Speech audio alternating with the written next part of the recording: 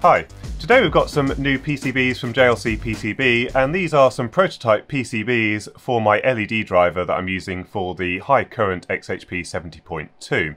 So let's have a look inside the box, and here are our black PCBs. Let's have a closer look. So here's the close-up of the PCB, and as you can see it all looks really nice. We've got a really nice matte finish on the board. It seems they got rid of the issue that they had on some of the boards that I'd had previously, whereby the solder mask looked a little bit blotchy. This looks completely matte all over. So really nice looking board with the immersion gold finish on all of the pads.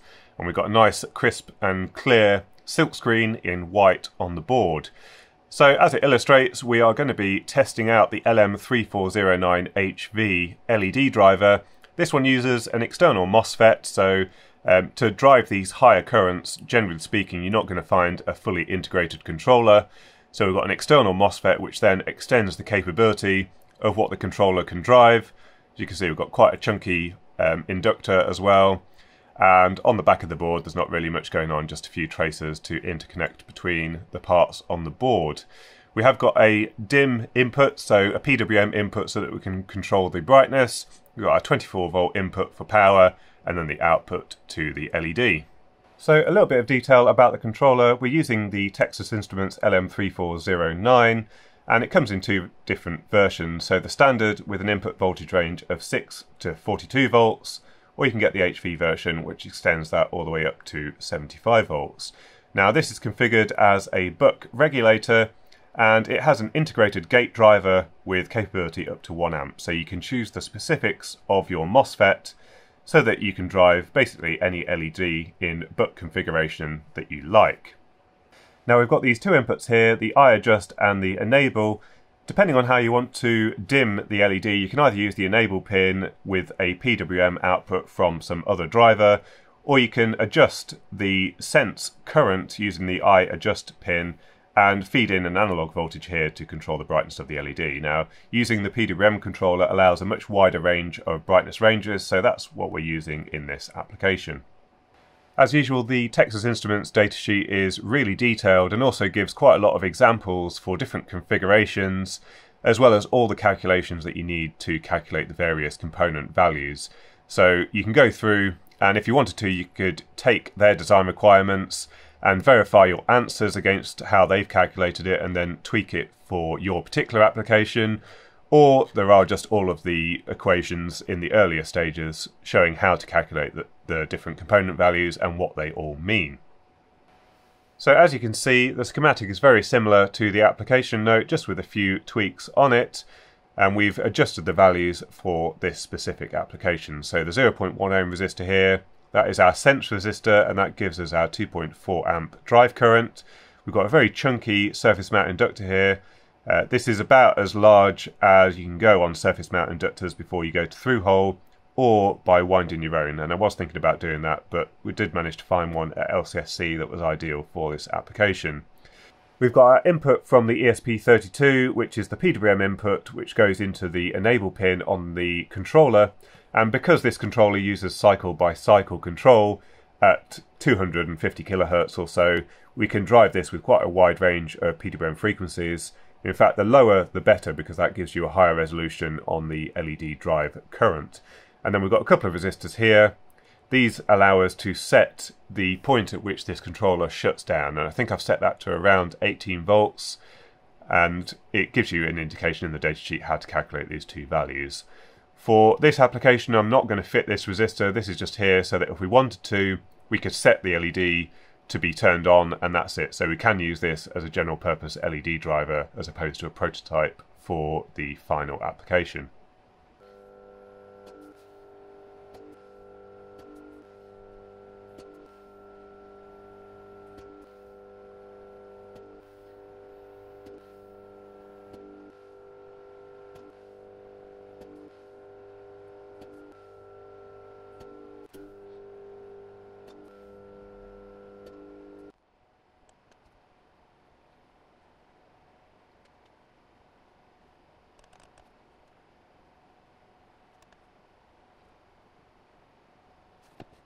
And so we use the Solder King solder paste once again, and that all looks like it's gone very nicely.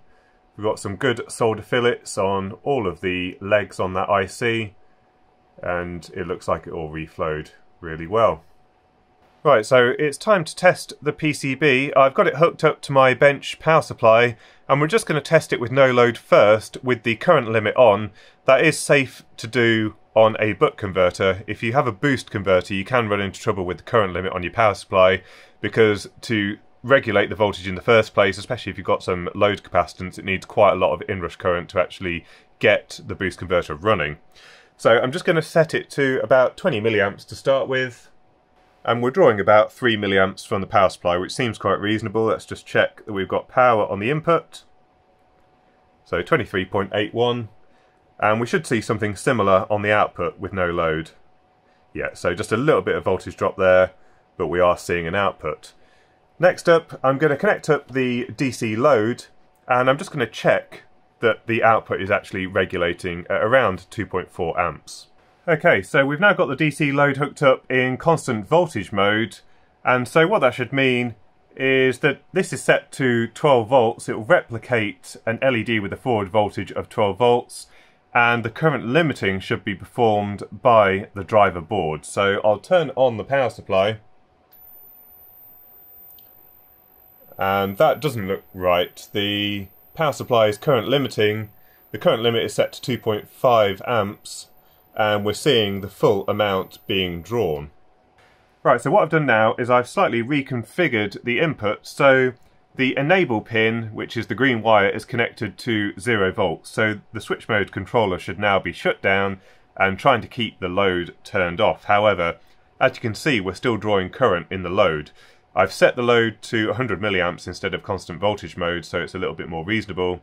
But you can see we're still getting current flowing through it. So if we have a look, if we connect the 0 volts to the 0 volt incoming and look at the voltage at the gate, you can see that is basically at 24 volts. So the controller is trying to turn off the MOSFET. However, when we look at the node where we've got the diode and the inductor, we're still getting about 24 volts flowing. So that means that for some reason this MOSFET is still trying to conduct even when the gate voltage is high.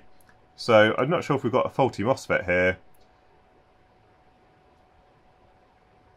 But yeah, something appears to be misbehaving with that switch. That's the only explanation, because our gate voltage is almost at 24 volts, so we should be seeing this turned off. So I think what we'll probably have to do is desolder this MOSFET and test it with the component tester. This is the Atlas DCA Pro. First of all, probably what we'll do is we'll just have a look at the components raw out the packet. These are from LCSC, and just check they are what they say they are. If they're another component, then that probably explains the issue. So let's have a look at one of these. Right, so I've got the device connected up. This is one fresh out the packet, so we should see the blue is the gate, red is the drain, and green is the source. So let's have a look if that is true. I'm not sure what's happened to the screen on that. It doesn't look how it should, but you can just about read what's going on. So P-channel MOSFET, red is the drain, green is source, blue is gate. So that is working properly. And actually, just looking at the schematic again, I've just realised my error. I've got this MOSFET the wrong way round. So this drain and source are the wrong way round. So what we're getting is all of the current going through the body diode and through into this node. The transistor's never actually switching on. So I'm going to have to try and fix that on this PCB. I think we can probably desolder the MOSFET and flip it on its front and temporarily just test that it still works with the drain and source flipped. So that's a little bit annoying. It was quite nicely laid out, but that is why we do these prototypes. So we've still got the enable pin tied to 0 volts, so when we turn on the power we should now see that no current flows. So let's put the probes on the input here, so we should see when we get power turned on. And yeah, that's more like it. So 0 current when the enable pin is tied low.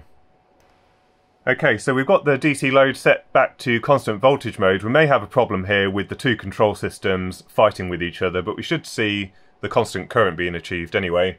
So we'll turn it on. And yeah, about 2.2 amps. but the DC load is a little bit all over the place with the voltage. As you can see, it's not at the 12 volts. I suspect the two control loops are playing up with each other. So we'll try a resistive load instead before we go onto the LED. Right, so I didn't manage to find a suitable resistor, so I swapped the DC load for the Conrad DC load, and this one seems a lot happier with the output from the DC to DC converter. So sometimes the two control loops can play against each other, but everything is stable with this one. So I think we are okay to hook this up to the LED. You can see we've got a nice stable voltage. I set the DC load to a constant voltage of 13.5 volts. So everything seems all okay. Let's hook up the LED. So I've got the LED over to the side here. I don't need it in the camera because it's going to blind everything. But let's turn it on and see what happens. And yeah, so forward voltage about 13 volts. We've got a constant current of 2.25 amps. So that is looking good. It's very slightly lower than I had anticipated. I'll have to check my calculations for that sense resistor.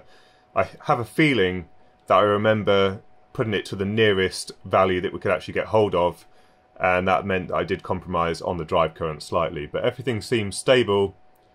What I'll probably do is just leave this running for a few minutes and just see how hot this whole PCB is getting, because obviously, like I said, we've now lost the heat sinking for that MOSFET because the heatsink tab is now facing up in the air. Right, so it's been about 10 minutes and the temperature of that MOSFET is definitely climbing. It's a little bit warmer than I would like. It's sitting there about 56 degrees C. And so, yeah, obviously I either need to find a different MOSFET that fits the footprint that I've accidentally laid out on here, or I do need to re-lay out the PCB. But other than that, everything seems stable. What we'll just quickly also check is that the PWM input does indeed control the current. So yeah, the PWM input seems to be working nicely. As you can see, we've got nice control of the current, very granular control there, and then we can increase it quite rapidly all the way up to our 2.25 amps or so. So everything seems to be working fine there. We just need to sort out the problem with the MOSFET. So one of the nice things about this controller is that it allows you to drive a wide range of LEDs, especially those with very high forward voltages, so particularly those cob arrays where sometimes the forward voltage is 30 volts or maybe even 60 volts for the larger ones. Because this driver has an input voltage all the way up to 72 volts, it allows you to drive those where normally you would find it difficult to find a driver that is suitable for those kinds of voltages. So certainly one to bear in mind. Don't make the same mistake as me and make sure that you get your MOSFET the correct way around. Remember it's a P-channel MOSFET and not an N-channel. But yeah, that's one of the things that we learned by prototyping, which is exactly why I designed this PCB. So hopefully you found the video useful. Don't forget to put your comments and everything in the comments section down below. And until next time, thanks for watching.